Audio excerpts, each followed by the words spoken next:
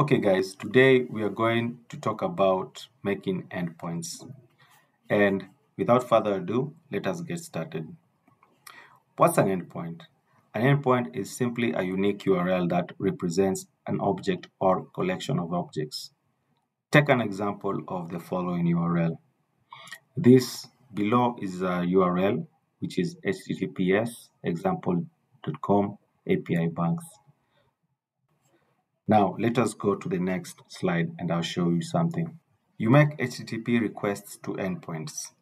So whenever we are going to make an endpoint, we will have to define the endpoint's business logic and also specify the HTTP methods that we are going to use for that endpoint.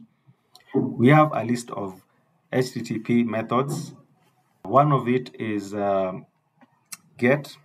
Get is used to retrieve information from a resource from the server. Post is used to create, and then put is used to update a resource. And we have head, which is not mostly used. And we have delete, which is used for deleting a resource. And we have patch, which is almost the same as put, but in our case, we are not going to use it. And then we have options, which we are not going to use also. The common HTTP methods that you are going to use are get, post, and put and delete. When making an endpoint, you need to have the following. You need to have a view, a URL, and a serializer. Now, whenever you have a view, you must define the business logic in that view and also define the HTTP method that you're going to use. If it's a get, post, delete, okay, or put. Now, you must also have a URL. Your endpoint must have a URL. I'll show you where we are going to define those URLs in the application.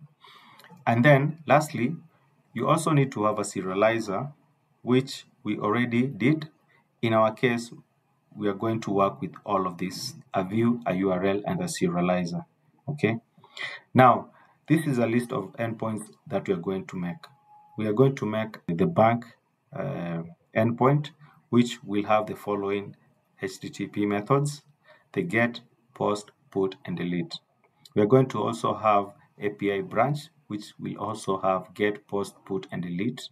And then we are going to have API clients, which will also have get, post, and put. We're going to also add delete for I'll show you how to implement this, because we also need to delete a client. But I was thinking in this context that if you are a bank, you don't need to delete a client. You need to deactivate a client, right? So that method will lie mostly on the put method. So we update a client as deactivated. So in our models in the future, we're going to change it. Then also, we'll also have API accounts. We're going to create customer accounts. We are going to also have a method that retrieves customers' accounts. We're going to have a method that updates customers' accounts information, okay?